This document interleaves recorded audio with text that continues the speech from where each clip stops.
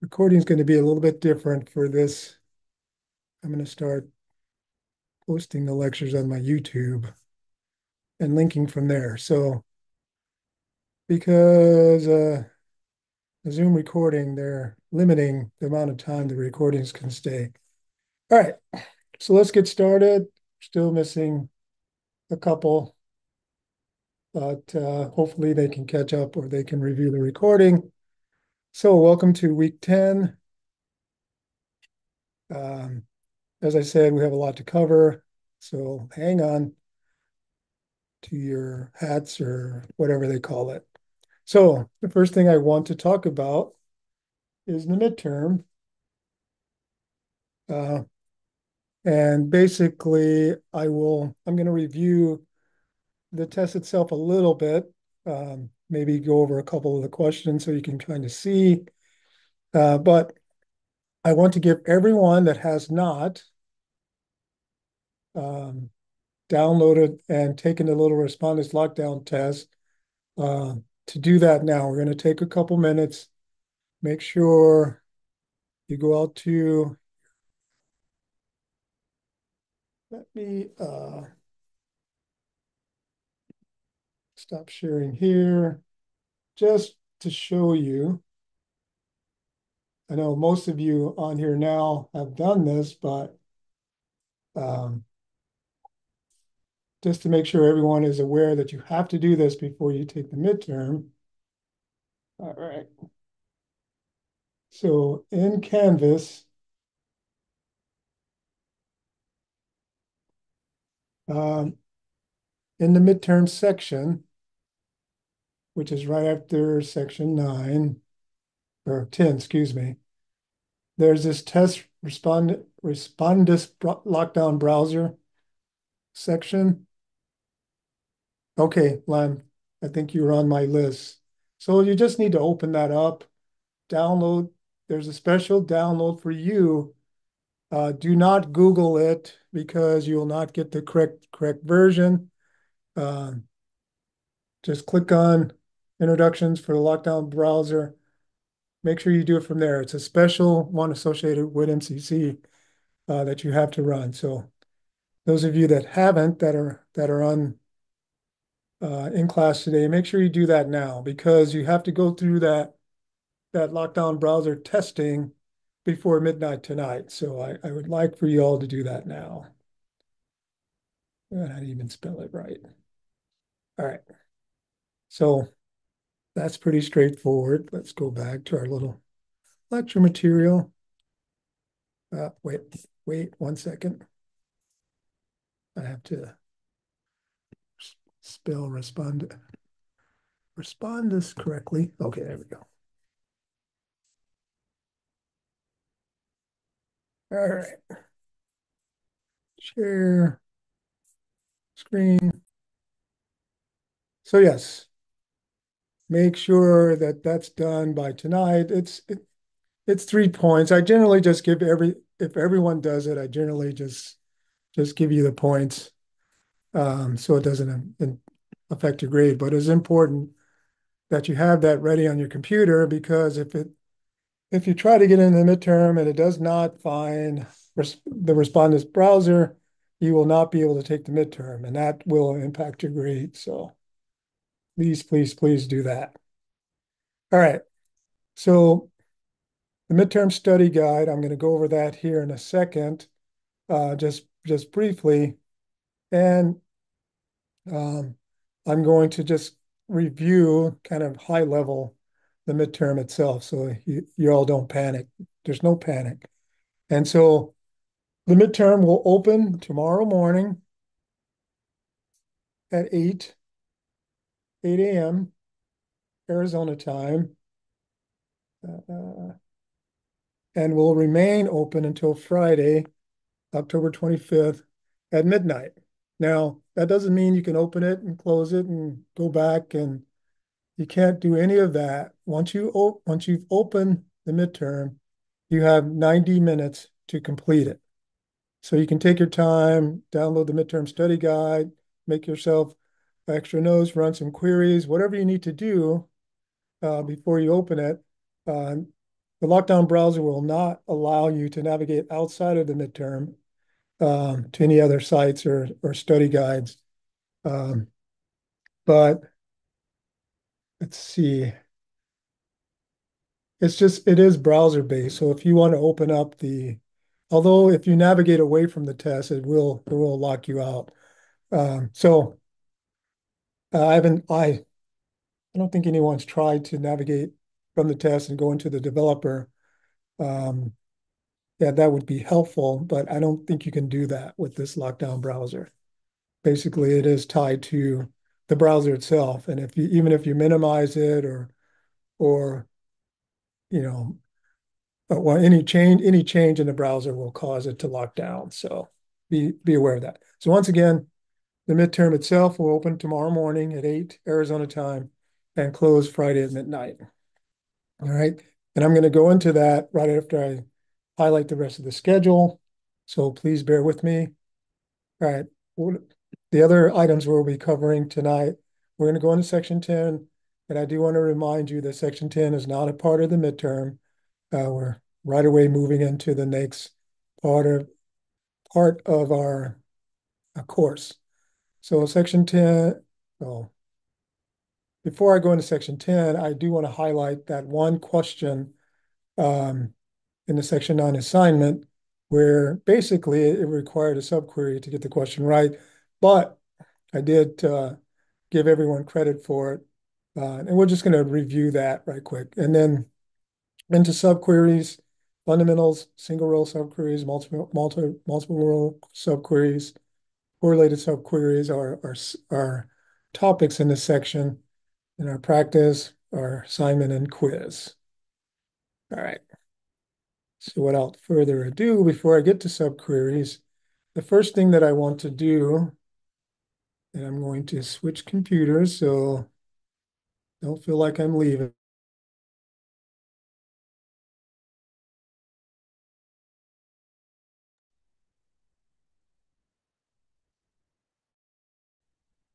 Here I am. So can y'all still hear me okay? Yep. Yeah. All right. So as I said, I wanted to take a look at that one question, and I'm just going to walk through the solution. I will get there in a second when I share my screen. So, all right.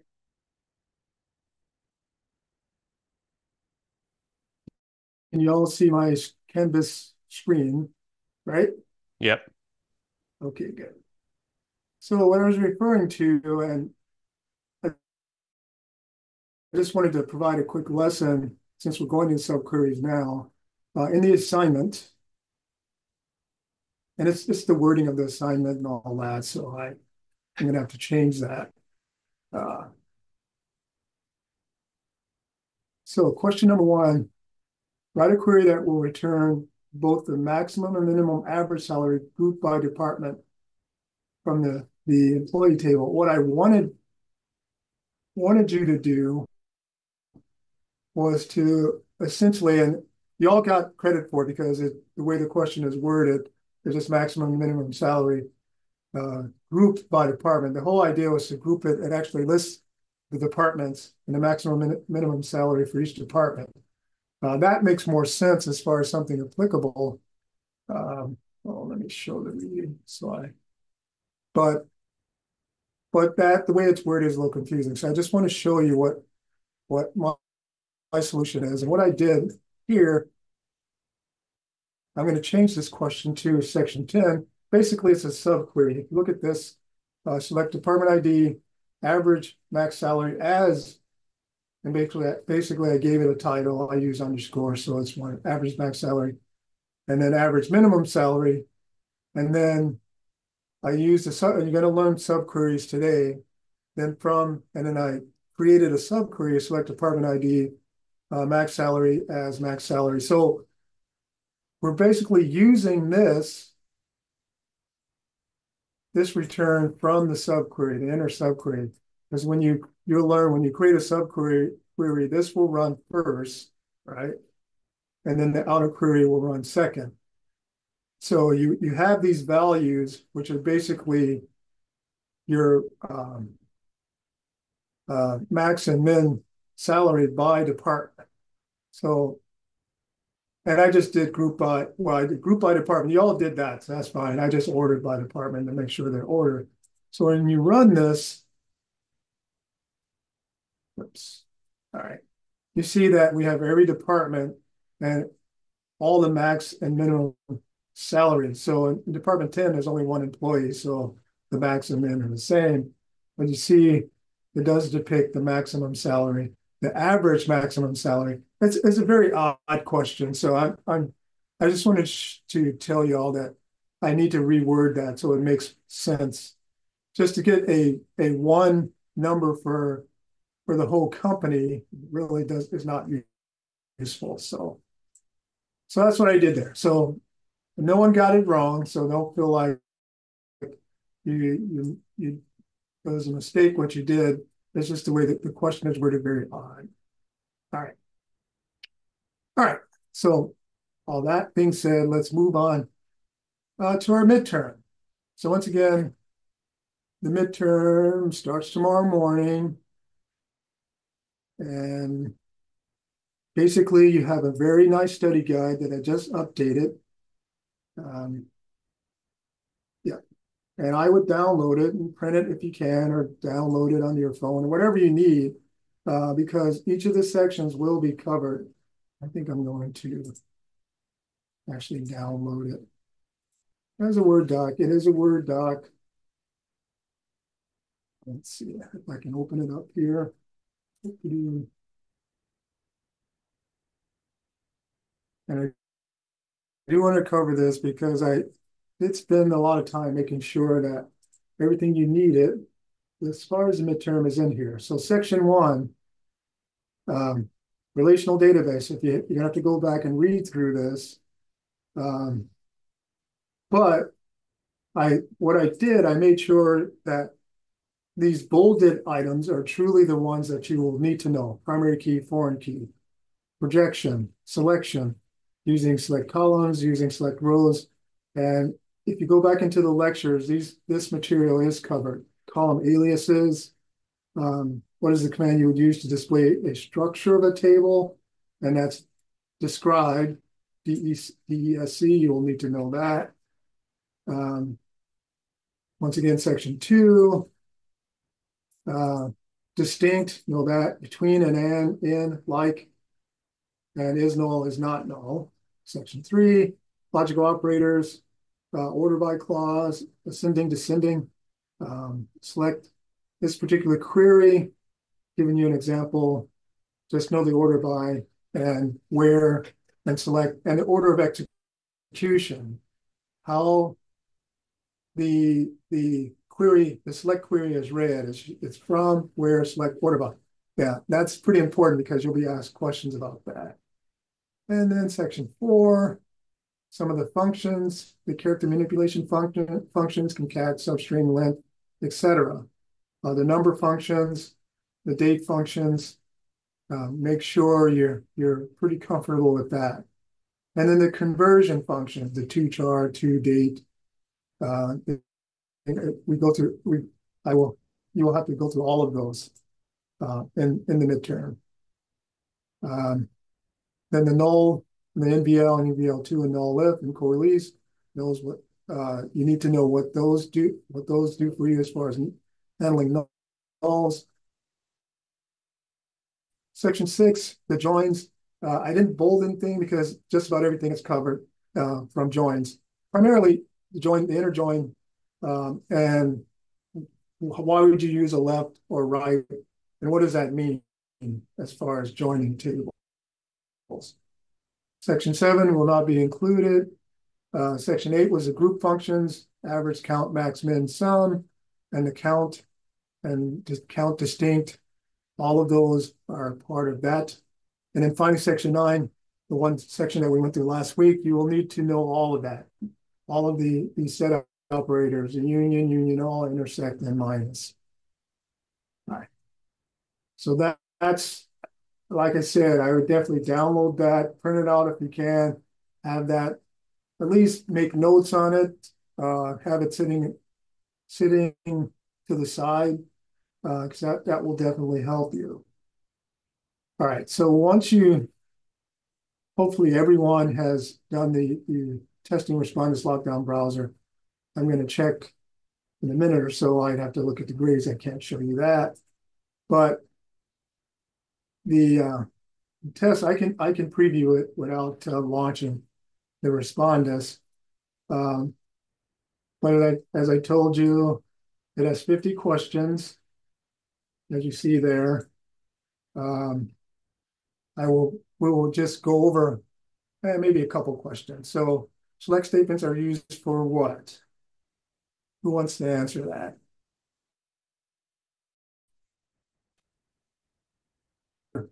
Retrieving data from a database.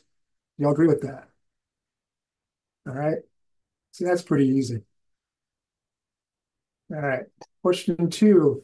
When you use a select clause to list one or two columns only from a table and no where clause, which SQL capability is used? And this one's a little different. You really need to look this up. As a matter of fact, I'm not going to give you the answer to that. Protection only, protection and selection, joining only, selection. That one's kind of tricky. You really need to refer back to the lecture on that one. Yeah, that one's.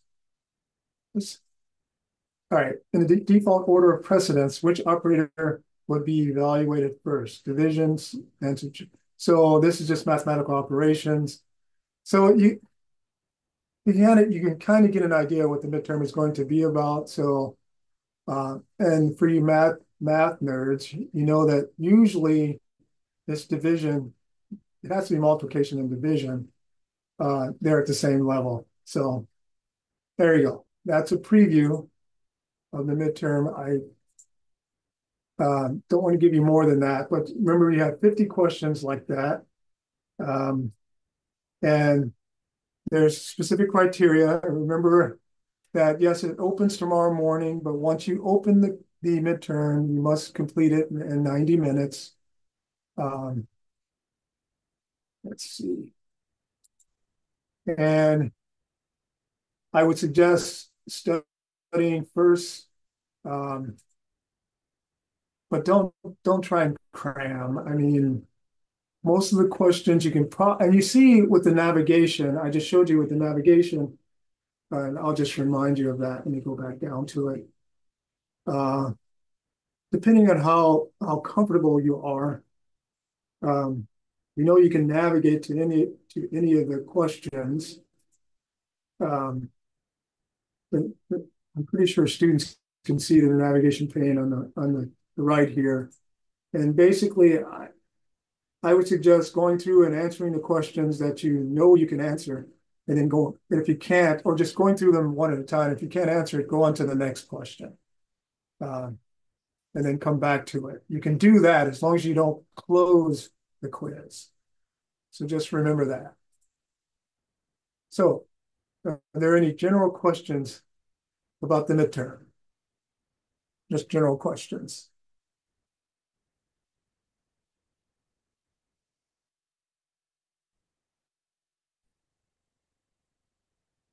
Okay, hearing none.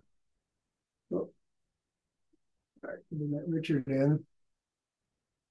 All right.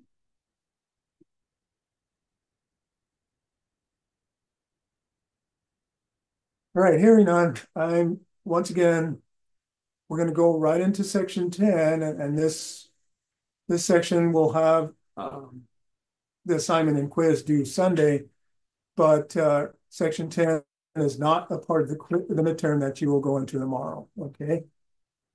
All right. So I guess everyone's ready for the midterm, right? No questions, no concerns. You're like, bring it on. We can do it. Right?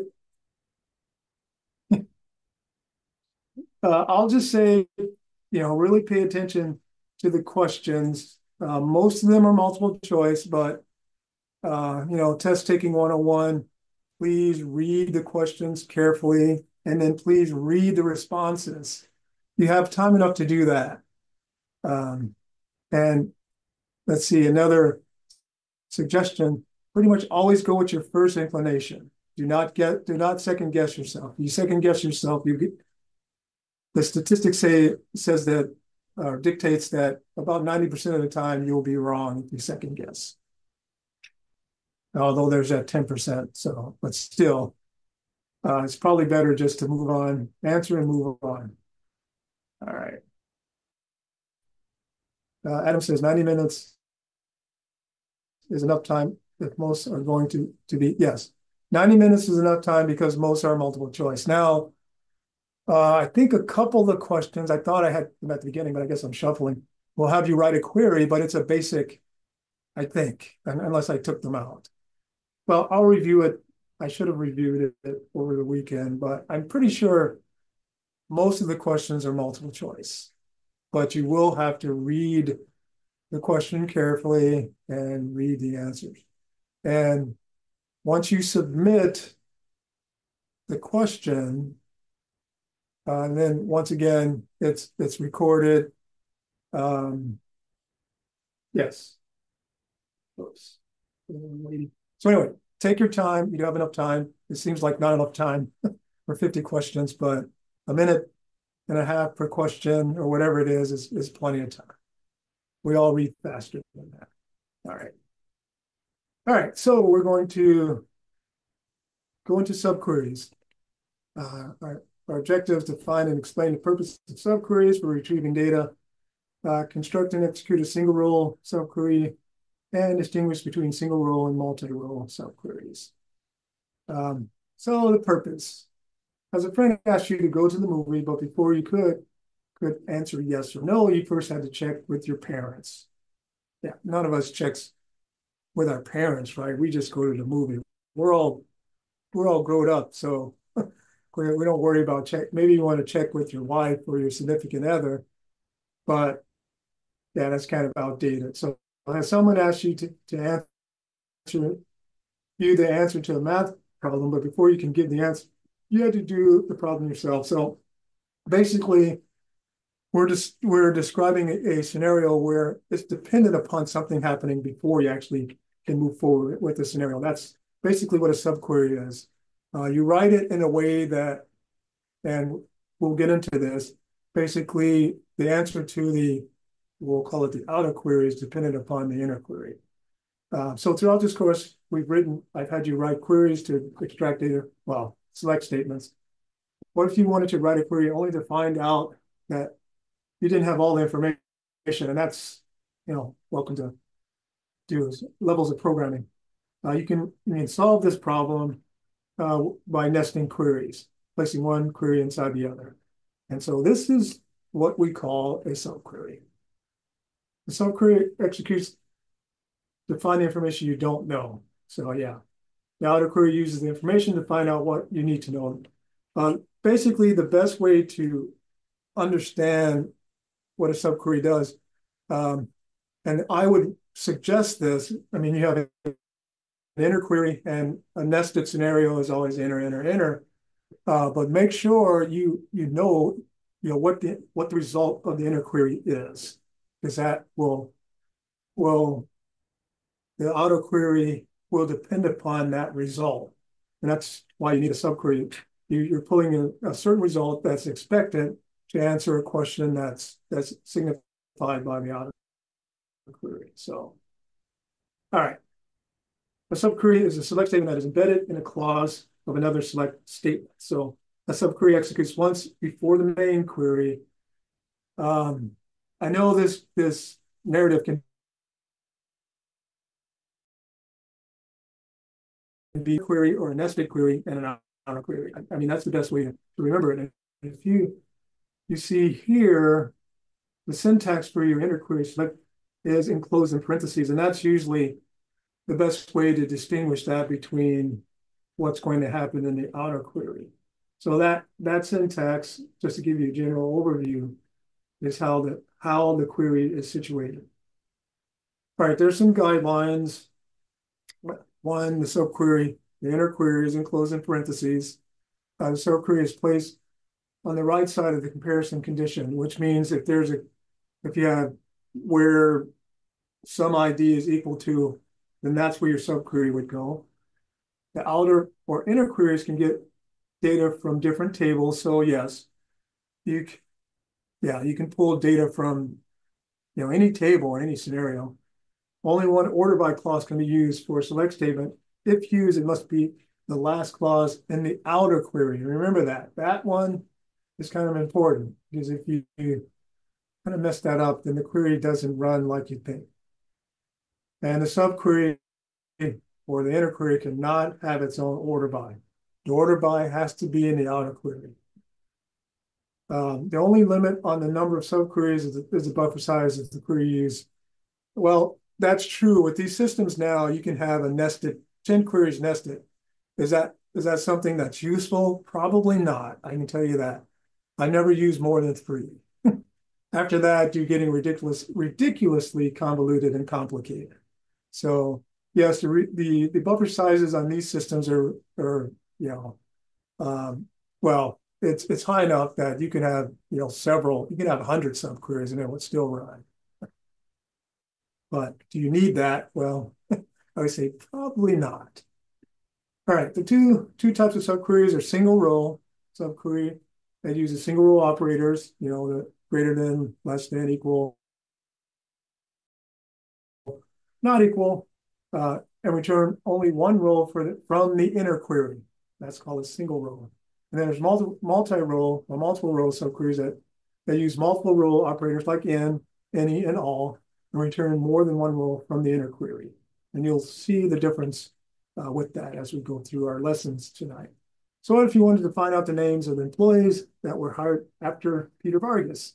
So the first thing you need to know is the answer to the question, when was Peter Vargas hired? Blah, blah. Once you know this hire date, then you can select those employees so if you look at this example, the first thing that you would do, in my mind, select hire date from employees where last name is Vargas, right?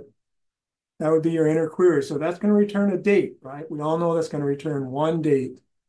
And then we use that in our auto query, select first name, last name, hire date from employees where hire date is greater than. All right, does that make sense to everyone? Can everyone follow the logic there? And what I suggest, make sure that when you write the inner query or the subquery, well, one, it's going to return a result. And in these single row queries, it has to return one single value. If it returns more than one single value, then you'll get an error and all that. But this query, the outer query, is expecting a date. So use your noggin, think through it. If you're expecting a date and it returns a name, then it's probably going to give you oddball results or give you an error.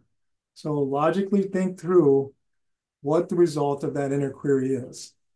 Because the best practice is that, this outer query is dependent upon the result here. And always, always, always run that. You can highlight that inner query and run it, right? In the developer to make sure it returns a single result. Make sure you'll save yourself a ton of time if you do it that way. Highlight the inner query, run it, and then run the entire, subquery itself. All right. So if a subquery returns a null value or no rows, the outer query takes the results. So basically, and you'll get a no data found as far as no results. So protect yourself. Make sure that your inner query or your subquery produces your expected result. All right, so that's basically an introduction to subquery. Subquery is the title of a query that has a subquery. You have an inner query is a query that is ran first. The outer query is dependent upon the result of the inner query. We have two different types, single row and multi-row subquery. All right. Any questions about subqueries? All right, let's dig into single role subqueries a little bit here.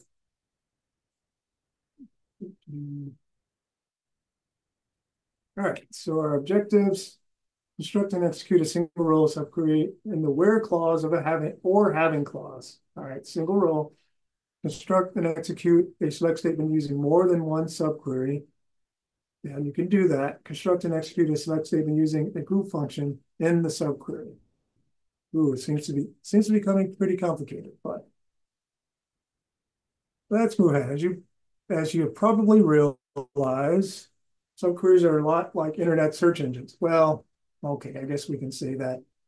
I'm gonna have to remove that. They're not really like search engines anymore. But anyway, uh, they are great at locating the information needed to accomplish another task.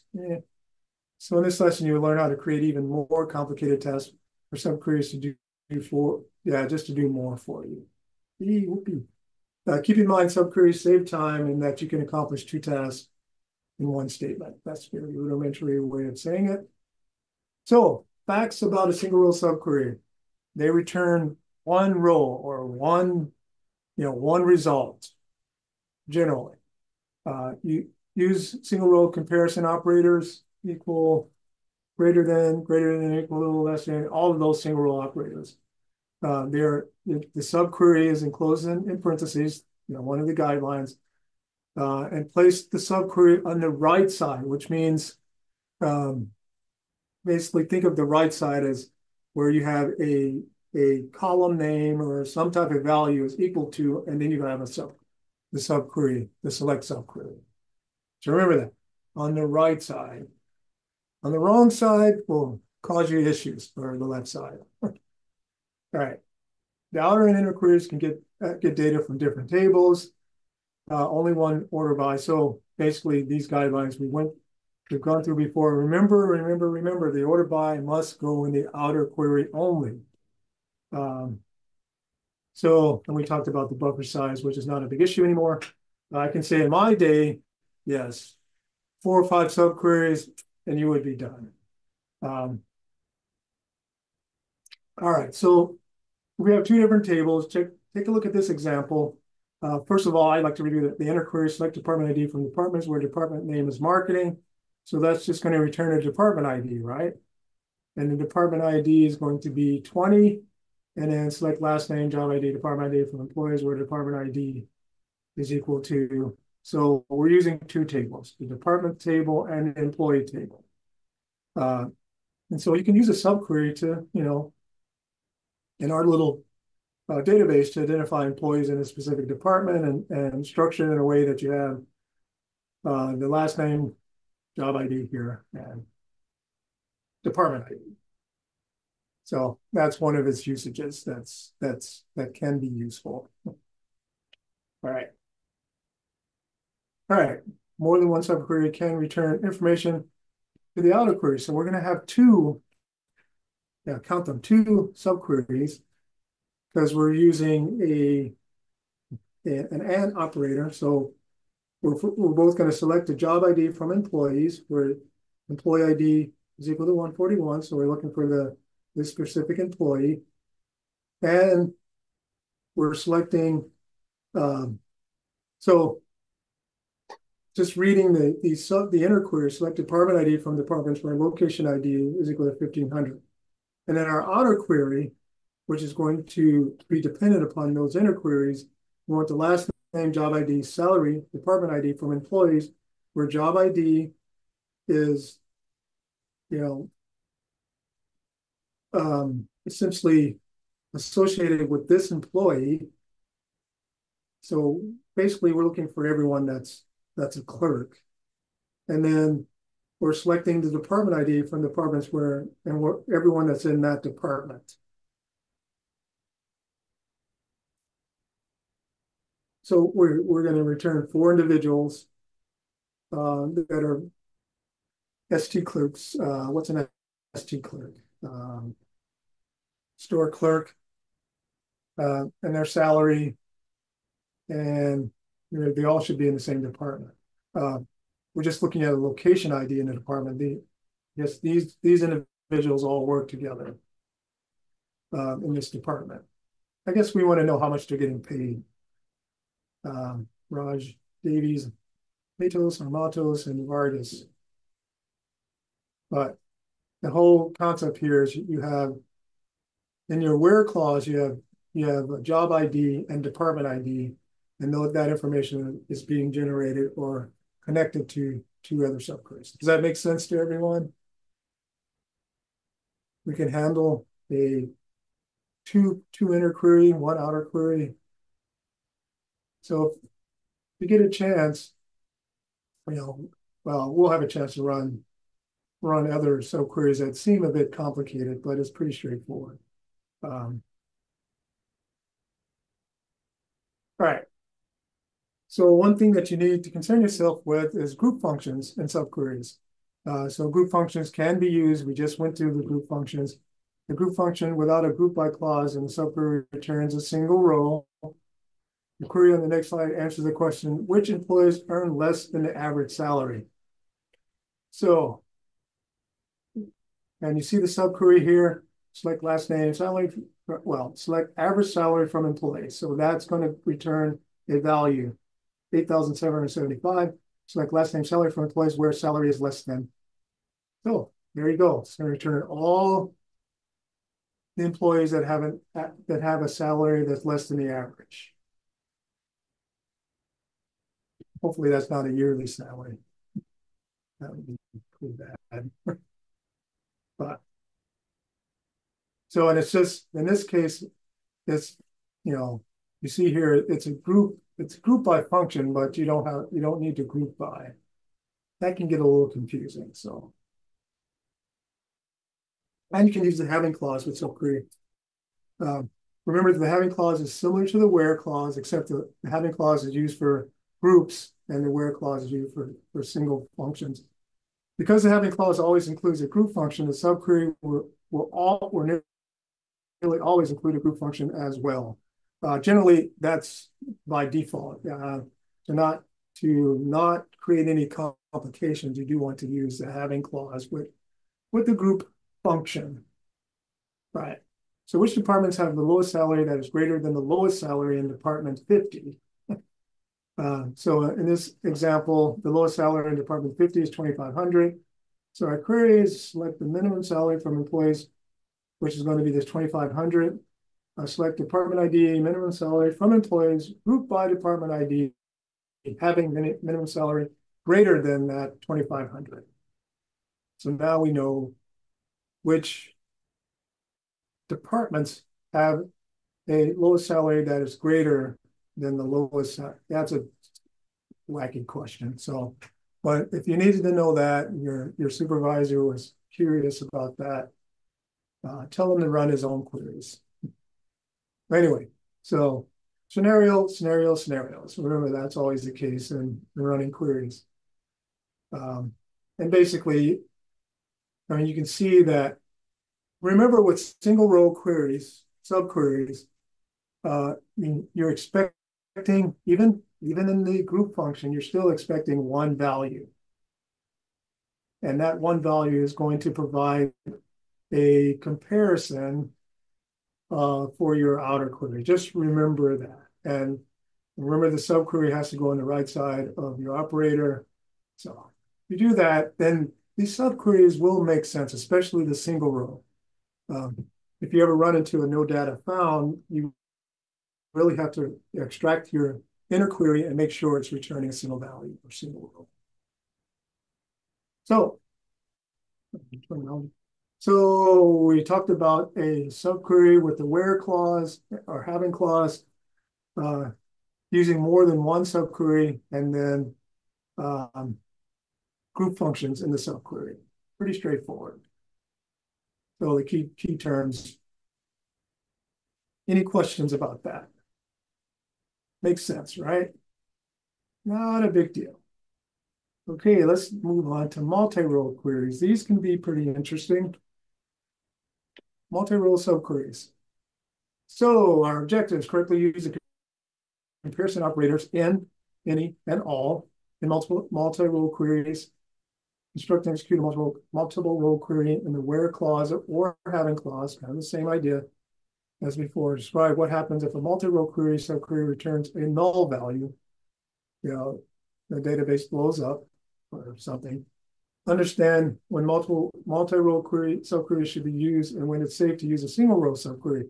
Yeah, there is a particular situation where you would want a multiple row query, and generally, in most cases, depending on what your scenario is, I've done a lot of single row queries because it made sense as far as subqueries.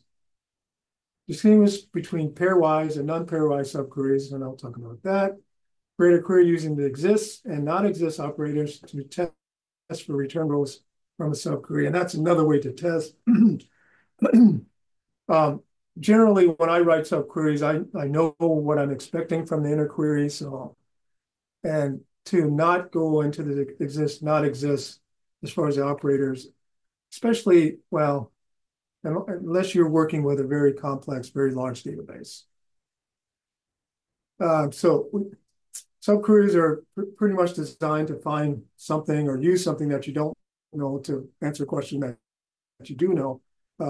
Single row subqueries can return only one row. What if you need to find something based on several rows and several values? That's the whole idea of a multiple row subquery. And you're going to use the comparison operators in a group, any and all. We went through these, but I will distinguish. We will talk about distinguishing the differences. All right, so here's a question. Whose salary is equal to the salary? And some of these questions will be mind-boggling, so prepare yourself. Of an employee in Department 20. So whose salary is equal to the salary of an employee in Department 20? So this example returns an error because more than one employee exists in Department 20. The subquery returns multiple rows. So if you try to run a single query here, yes, you'll get single row subquery returns more than one row, and you'll get a headache because you're like, well, okay, now what do I do? Well, because you're using an equal sign, basically you're confusing the system. And yes, it's a very silly question. Anyway, that's what I said. So in any and all, and these operators, basically, you can return multiple rows, and you'll see how that helps with the processing of something like that. So in the same query, the in operators use with the outer query where clause to select only those rows which are in the list of values returned from the inner query. So select last name, hire date from employees, where extract year from hire date, in select extract year from hire date from employees where department ID is equal to 90. So this returns a group, right? And within that group, we're going to satisfy the requirements. Just like if you had in and you had a list of IDs or a list, separated by a comma, because that's how it would return in the inner query. So if you're concerned, once again, always run the inner query first and see what the results are. And then make sure it makes sense to you, because we're using an in operator, so there should be a list of results returned to work with. All right. So the inner query will return a list of years that employees in Department 90 were hired, etc. So it'll return a list of years. So we're using the extract function just to extract a year, right? You all see that. Do you all remember that? You all remember the extract function? Probably not. Who does not remember the extract function? Anyway, yes, it'll return a list of years. So we know that result will answer the question about whatever the initial question was about Department 90. All right, the any operator is used when we want the outer query where clause to select the rows which match the criteria, basically like less than, greater than, or equal, or at least one value in a subquery result set. So this example will return any employee whose year hired is less than at least 1 year hired of employees of Department 90. So basically it's just looking for one employee that matches the years. So you see here, our inner query will return 87, 89, and 93. So we want result of the outer query to be less than what's at least one value to be less than um,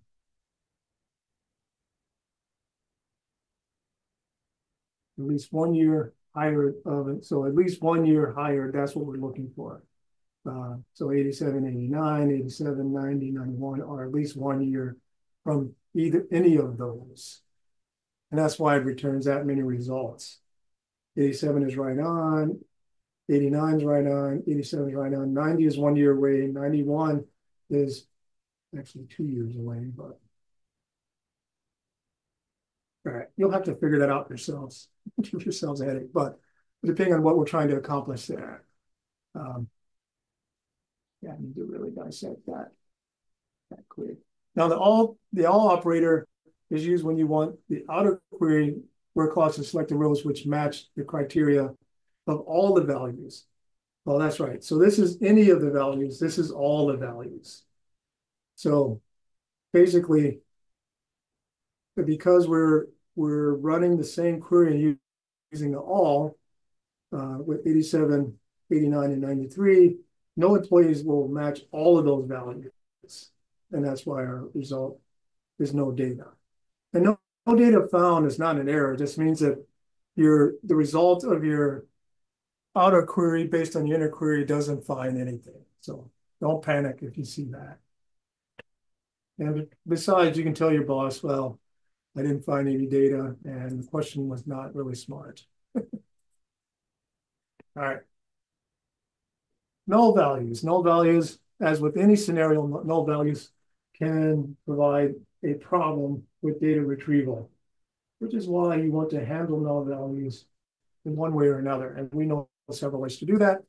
So suppose that one of the values returned by a multiple row query is null, but other values are not. So if n or any are used, the outer query will return rows which match the non-null values only. Remember that. All right, if n or any. But if all is used, yeah, whenever you have null return, just remember that. And if you're using an all comparison, no matter what you're trying to accomplish, it will return no data found because nothing matches null. Null doesn't even really match null, but remember that in comparison in SQL. So that's a criteria that's cannot be satisfied with any type of comparison. Remember that. All right. Group by and having. As you might suspect, the group by clause and a having clause can also be used with multiple row. What if you wanted to find the departments whose minimum salary is less than the salary of any employee? I hate these questions. Who works in department 10 or 20? So this is what we're looking at as far as our result. Now, how would we construct a query? We need to multiple row subquery, which returns the salaries of employees in departments 10 and 20. The outer query will use a group function, min. So we need to group the outer query by department ID. This is making it very complicated, but take a look at this example and make sure you understand the results. First, the results of the subquery or inner query, and then the results of the outer query itself. So select salary from employees where department ID is in 10 or 20, that's your departments. And remember the order by is a part of the outer query. Make sure you understand that. The inner query is always surrounded by parentheses. So we're having min salary greater than any of the returns of the inner query. All right. Does that query make sense to everyone? Make sure you can grasp what's happening here and how you can see these results. Once again, as we go through this section, well, you're probably going to forget about it until after you've taken the midterm, but please definitely go back to those practices And because these are all illustrated in the practices. So you can run the queries into the developer and see how see how it works. Subqueries can use one or more columns. If they use more than one column, they are called multiple column subqueries. Now we're getting at multiple column subqueries. It really depends upon what you're trying to accomplish with your result. So multiple column subquery can be either pairwise comparison or non-pairwise comparison. You're probably saying, what the heck does that mean? So the example below shows a multiple column pairwise subquery with the subquery highlighted in red and the results in the table. The query lists employees whose managers and departments are the same as the manager and department of employees in 149 or 174. And then there's non-pairwise, and all pairwise means that there's a direct correlation between the columns that you're using. So you employee ID to employee ID, manager ID to manager ID, and so on. A non-pairwise multiple column subquery also uses more than one column, but it compares them one at a time. So the comparison takes place in different subqueries. I've never used or never had to use a pairwise or non-pairwise or even a multiple column subquery. Of course, I would avoid these because they become a little confusing. But if you read through this query, make sure you read through the red ones first to understand what the results are. And then the outer query, select employee ID, manager ID, department ID from employees where manager ID is this, and department ID is this, and employee ID is not in. So it's going to compare these one at a time, and while you're squinting at that, saying, why would I even run that? Just know that that functionality is useful depending upon what you're trying to accomplish. So you need to write one subquery per column. You want to compare against one when performing non-pairwise. One subquery per column. And this is where it can get a little confusing with the non-pairwise because you need to compare them one at a time. Whereas pairwise, you can compare them. Let's go back to that. See, this is pairwise, manager ID, department ID, manager ID, department ID. That's pairwise. Non-pairwise, you're comparing the departments the columns, excuse me, one at a time. So whatever your scenario is, once again, as you see, this can become pretty complicated. Manager ID, department ID, manager ID, department ID. That is non-pairwise. Any questions about that? It's best to practice that so you can see the difference between pairwise and non-pairwise. Now, once again, have I ran queries like this in a real life scenario? No. I don't know, it becomes a little complicated, even for a simple database to run those pairwise, non-pairwise queries. But it is a good thing to learn, so I'm not going to discount it. All right, then you have exist and not exist in subqueries. Exist and its opposite are two clauses that can be used when testing for matches in a subquery.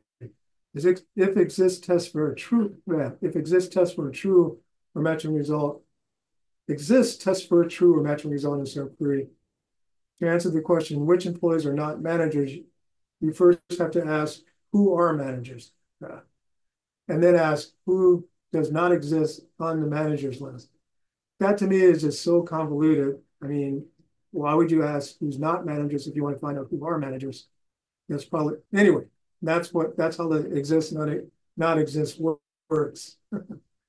So as far as the syntax, see here, select last name as not a, it should be not a manager from employees. That's a little mixed up here.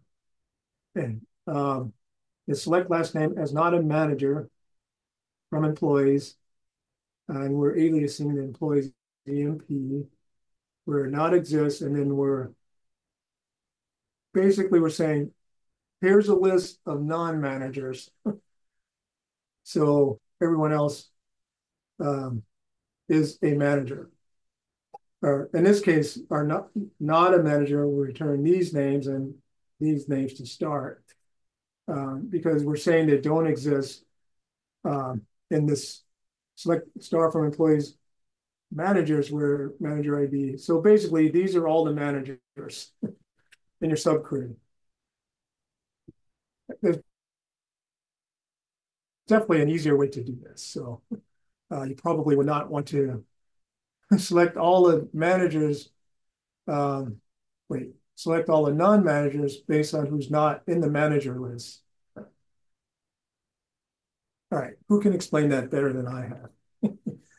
But anyway, not exist basically will give you a list of your results that's not a part of the subquery. That's the whole idea. So these are all the managers.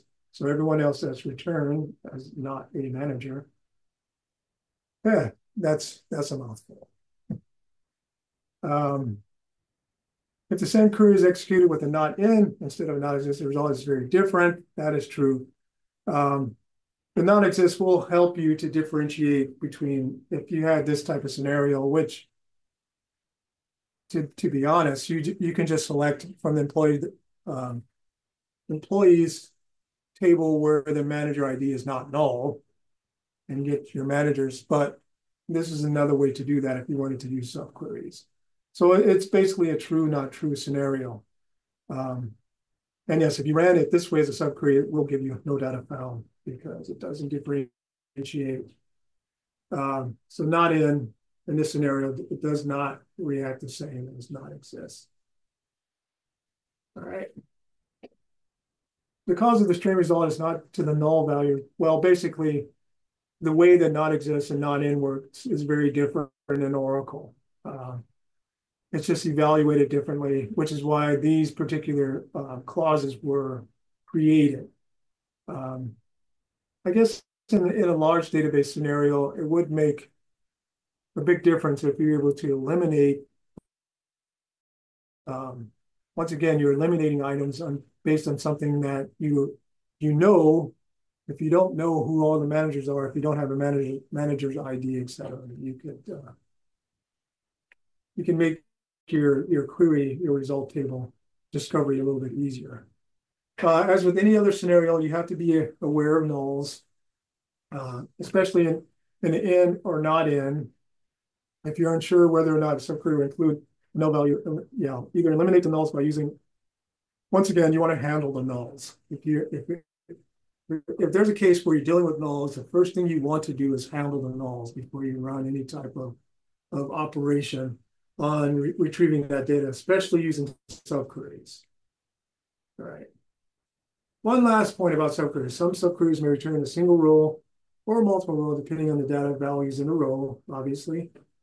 If even the slightest possibility exists of returning a multiple row, make sure you write a multiple row query. So that's another reason to check your inner query, your subquery. Just run it to see what the results are. If it's a single row, then it's a single subquery. If it's not, then you will have a problem. So make sure, because if it's returning multiple rows, you'll get an error and you'll have to start over. But that is one key point. And I've always solved that or mitigated that with just making sure that I'm looking at the expected results from the subquery. All right. Okay. All right. So what we talked about in this topic, exist and not exist. Once again, you run those examples.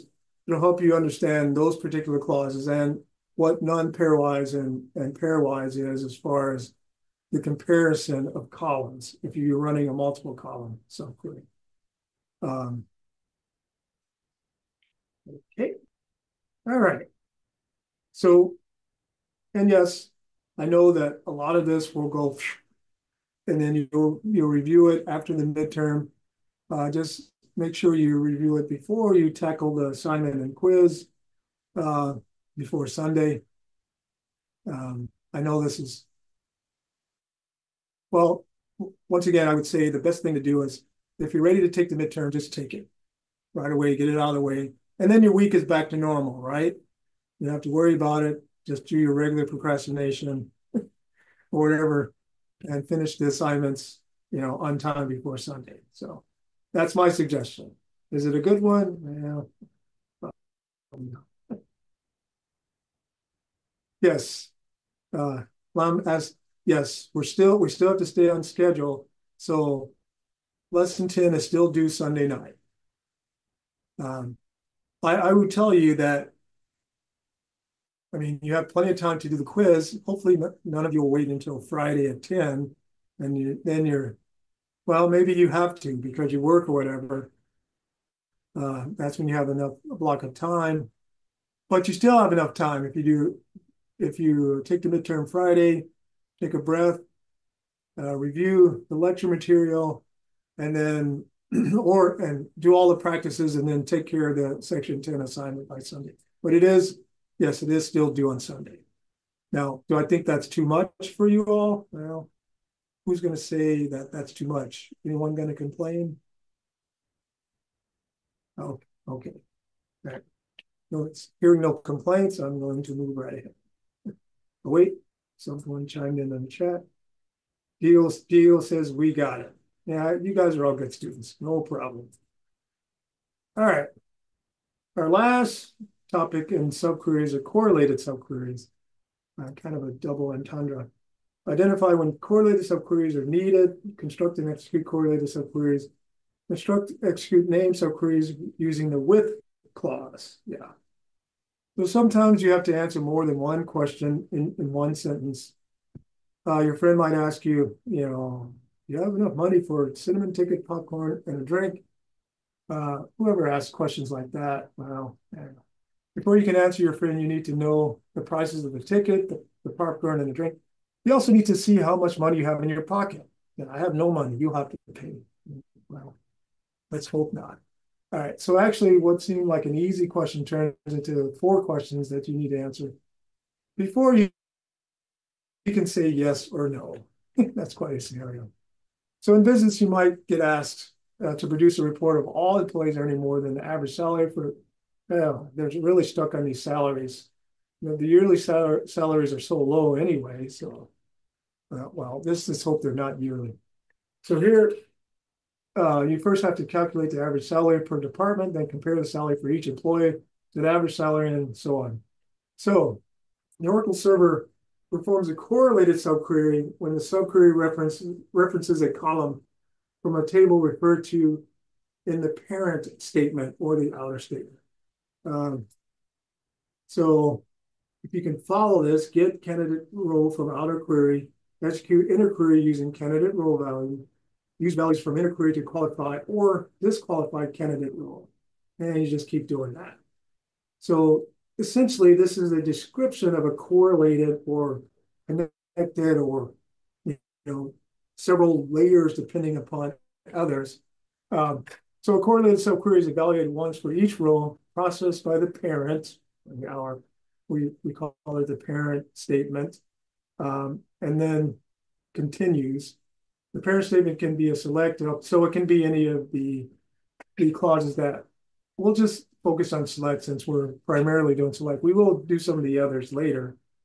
Candidate row from the outer query, inner query using candidate row value, etc., and so on. All right, so let's take a look at this correlated subquery here, answering the questions whose salary is higher than the average salary of their department. To answer that question, we need to write a correlate. So select, and O is just your alias of one of your tables, which is employees. O first name, O last name, O salary for employees where O salary is greater than select average. I salary from employees I, where I department ID is equal to O department ID. So basically, everyone in the department, you're going to look at the average salary and see who has higher than the average salary, right? So you're correlating. You're going to go each employee in that department, right? You're going to compare, keep going. That is what a correlated subquery does. It's kind of like a single row ran over and over and over until all the rows have been satisfied in the where clause. Remember, this where clause is identifying a specific department. All right. Does that make sense to everyone? Oh, it's a little bit different than just your regular subquery.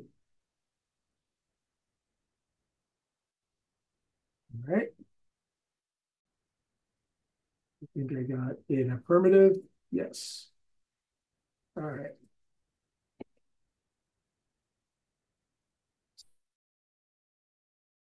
So the correlated subquery, however, executes once for each row considered by the hour. Yeah, I just said that. All right. The with clause. All right. So this is another clause that you need to consider. If you have to write a very complex query with joins and aggregation used many times, you can write the different parts of the statement as query blocks and then use those same query blocks in a select statement. What? So Oracle allows you to write named subqueries in one single statement, as long as you start your statement with the keyword with. And I'm going to show you that in a second. The with clause retrieves the results of one or more query blocks and stores those results for the user who runs the query. So take a look at the syntax here. The with clause improves performance, makes the query easier to read. And the syntax for the with clause looks like this. With, just write away your subquery as, and then you give it a name, and so on, select column list. And basically, and it'll make sense once you see an example. Write the query for the following requirements. Display a list of employees' last names that are not managers. All right, we had this before in a different kind of query. So to construct this query, you'll first need to get a list of manager IDs from an employee table, right? We can create a name query using the with clause to retrieve manager IDs from the employees table. So we go this way with manager as, that's our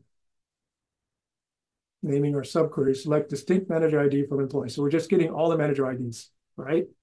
And we're saying, so with managers, that's the name of our subquery. So select name as not managers for employees where employee ID is not in, and select star for managers. So just selecting star from here, a name, basically they're not in here, so they're not managers.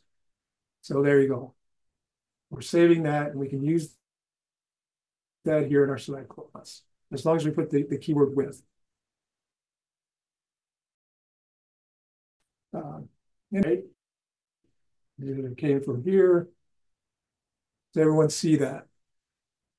So we turned a very confusing query that we really did want to know about exists and not exist, something very straightforward, where we're just pulling in all the individuals that are not managers. So that's the with clause. With clause is useful because you can use that whenever your session is live. So in this topic, we identify correlated subqueries, which, remember, correlated, it just runs until the requirements placed in it by the where or the having are completed, one row or one record at a time. And we executed, and please, if you're questioning about these, make sure you run these queries. These can be a little confusing to talk about, but it makes more sense when you're running in the developer. And then the with clause. With clause can actually be pretty useful. I used to use it quite a lot. All right. So there you go. Seems like a lot, but it really isn't. It's just subqueries. There's a lot of repetitiveness in this. So don't feel like those four topics of this section is a lot more than normal. It really isn't. So once again, we have a ton of demos. This is your best friend to quickly understand what I've been rambling about as far as subqueries. Subqueries are useful. It's the one thing there's two things that I liked about SQL is the joins, multiple tables, and then subqueries. And you can do a lot with just those two aspects of SQL. All right, so go to the demos. And then there's some good videos in here. Single roll, especially if you're a little confused still about single roll and multi-roll roll, these two videos are actually very good. And then any and all operators, this guy's very comical, but he will get you past, understanding what those operators do, especially in subqueries. And then there's a kind of a little section, a couple of sections, actually more that I've added recently, that will highlight, give you a pictorial and explanation about what these operators will do when and please scan through these because they will make sense. So there's any, and then there's exists. Yeah, this one I had to go through myself, kind of like, wait, why do I need this? But as far as subqueries, using this exists, it going through these pictorials will probably make a little more sense than trying to figure out how the subqueries work. So scan through these, uh, run the queries if you have to, and you'll see how the exist operator and the not exist operators work. And then I threw in some advanced queries because I had one student that asked me, uh, basically he did these himself mostly, but they're just a little bit more advanced than the basic ones in the demos. So you can once again see how these subqueries work, correlated subqueries.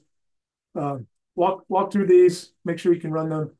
It will help you. There's tons of resources in here to help you really understand what subqueries will do. And then I have a subqueries, because correlated subqueries was very confusing, and it probably is for you all. But there's additional resources. Hopefully you don't get all the pop-ups that you can navigate through that will help you understand those particular aspects. All right, so there's enough resources to bore you to tears, but they will definitely be helpful. And then you have tons of practice as normal, 4 sections of practice and the solutions. And then due on Sunday, you have an assignment. Uh, Pretty straightforward, has all the normal things in as far as the subqueries.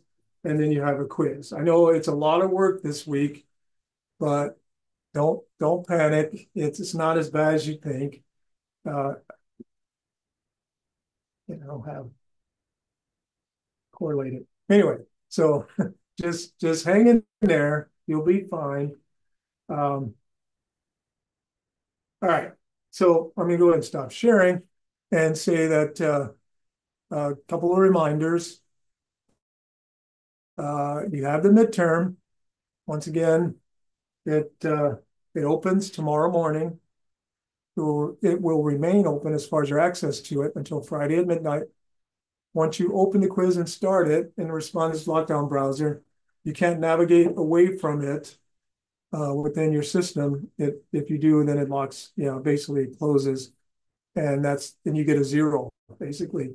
So once you open it, please don't navigate away from it. You can have any kind of notes. I know that some of you are savvy enough. Yeah, go to the library and use the library system as a. You have your laptop and library system, and you can do it. So anyway, there's no restriction on what you can do outside of the actual Respondus lockdown browser. Just make sure. I mean, in the description it says you can only have one sheet of notes. No one's going to be proctoring your midterm exam. We trust students. They do all the right things, right? Right, Mo? All the right things. So remember, the midterm is tomorrow to Friday, and then section 10 is still due, the assignment and quiz on Tuesday. I suggest not worrying about anything in section 10 until after because you'll be confused after you complete the midterm, then, which should motivate you to get good. Everyone said that they're ready. So as soon you're going to be sitting there waiting for 8 a.m. And as soon as 8 a.m. click out right into I know you're all going to do that, right? Right into the midterm. Get it out of the way. Phew. and then onto my regular week. So midterm, and it is self-graded and all that. So I get to review it and make sure I do review all of them. And that reminds me, if you have any questions about the questions, because I did a lot of changes. Well, not a lot, a few changes this semester to make sure the questions are a little bit more comprehensive. So if you have any questions about the questions, please let me know. And if you want to challenge any of the questions based on the verbiage, I would like to hear that as well, because I took this class on about 4 years ago, and I've changed it quite a bit to help to help you all get through it and it makes sense. So yeah, and I'm very, very interested as to your interpretation of the midterm. So please do that for me. All right. Any parting questions from anyone? I just wanted to ask, if you run out of time, does it just submit with a zero, or does it like save whatever you answered and then submit it? Yeah, make sure you submit, because you have the opportunity to submit each question. If you don't submit each question, then yes, you get a zero. So if you submit each question and you run out of time, then it takes all of your submitted questions and Okay. your score. Yeah, I probably won't run out of time, but I just wanted to know, just in you're case. not going to run out of time. And 90 minutes is much longer than you think for 50 questions. All right. Thank Yeah. you. I have a question too about the midterm. Yes. So, are we able to go back to the questions we've already Uh, answered? I, okay. After you submit them, no. Oh no, like during the midterms, like are you able to go back to like if you had doubts about a question before previously? Now, as I said, you can do that as long as you have not submitted the question. Does that make sense? All right. Yeah. Let me show you what I mean. Maybe I can illustrate this a little clearer.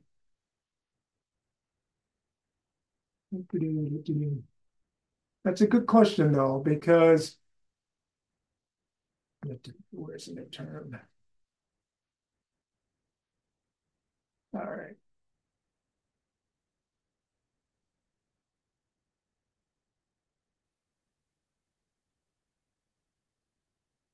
All right. When you start it, um, you'll see that it will present one question at a time, like this. Now, okay, let me correct myself because I know that we changed this. So as long as you answer the question, right, and hit next, so you can go back to that question at any time until you submit the quiz. Once you submit the quiz, then your scores, it's closed and you're done. And you can skip to questions or whatever using the navigation on the right here. But yes, let me correct myself. And you can go back and change answers. But remember, if you do that a lot, then the 90 minutes will go quick. Um, but yes, to answer your question, yes, you can go um, back and forth in all the questions until you submit the quiz. Make sure you submit the quiz, because if you run out of time and it will not auto submit, then yeah, it'll just close and you'll get a zero, unfortunately. So once you go through all the questions, that's why I'm saying that, go through the questions. Of course, you don't know. I don't think I randomized. Um, Answer the ones that you can answer right away, and then make a note of the ones that you weren't able to answer right away, and then go back to them. That's the fastest way to get through. Okay, and you can always change your answers until the quiz is submitted. Okay, does that make sense, Lem? Yes, it does. Thank you. Yeah. All right. Any other questions? We're all good? Am I going to see that everyone takes the midterm and tomorrow and Wednesday and not waiting until Friday at 10? Oh, okay, because I can check on that. I'll send you a warning. You're under warning. You haven't taken the midterm yet. All right. Okay. All right. Kobe says he's going to get an A. I can believe him. I'll just warn you. I'll part with this warning. If you don't read the questions carefully and you don't read all the responses, you're not going to do well. I will just say that. So take the time to read the questions and don't second guess yourself. I'll say that again. If you feel like you're confident that you've chosen the right answer, go on. And if you have enough time, go back. But if you spend a lot of time overthinking, it'll be 89 minutes and you'll have 10 questions left. You won't have enough time. Then you're just guessing. All right. So it's not hard, but make sure you understand those particular bolded items on the study guide and use the study guide. Make notes, run queries, whatever you need. All right. I know you're all going to do well, right? Right, Adam? Are you smiling Yeah, or I'm frowning? ready. Are you ready? Right, Mo? Thumbs up? All right. Okay. So, and if you have any questions, just send me a message or an email. I will respond, but I'm not going to give you any more answers. That's the whole idea, is not to give you the answers, right? All right. Thank you all. Good luck in the midterm. And remember, section 10 is due this week as well. So take care and have a good evening. Thank you. See you next week. Yeah. Thank you. Thank you.